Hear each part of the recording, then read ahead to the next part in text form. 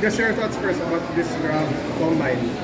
There's a lot of applicants, right? So, you know, if ever I get the opportunity, I'll definitely be blessed and thankful and ready to contribute right away for what the team gives me that opportunity.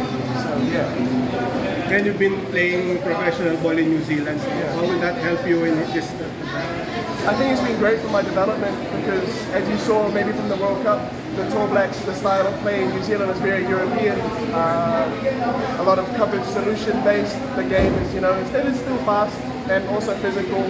But I feel like my time in New Zealand has made me, my IQ definitely, the way that I approach the game.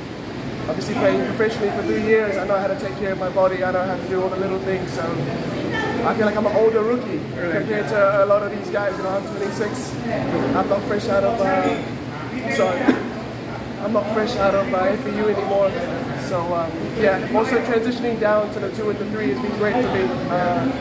Running the wings, being able to shoot the ball, the license to shoot the ball has been great. So yeah. Is there a little bit of a concern as well that because you've been away from basketball here in the Philippines for what, 3 years? 3 years. Is there a concern, or is there like you have something to prove? Not at all. I feel like there's just speculation. You know, as I said, I left FEU as a 4, so transitioning down now to a 2 and a 3, being able to handle the ball, I feel like I know myself. In 3 years, I've gotten a lot better. But hopefully, through this combine and the workouts that I will do, the coaches and people here in the Philippines see that as well. Yeah, they can see it.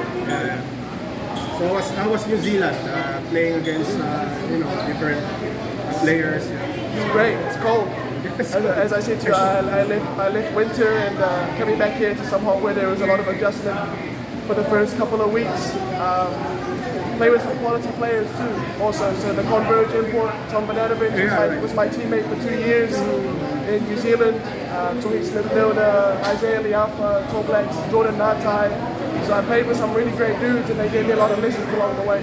Yeah. Any advice that you got from maybe Tom or maybe some Filipinos there? At the end of the day, just give your best. It's kind of out of my control in a way because obviously I'm not the one picking myself. Also, Simon and Ciso said, like, make sure you show them, I'm here to work, I'm ready to go. So I really appreciated that as well. Gabe Norwood also told me, do your best and hopefully you get an opportunity. So yeah, I'm really looking forward to hopefully, if a team gives me that opportunity, I'll be ready to go. Okay, appreciate it. Thank you.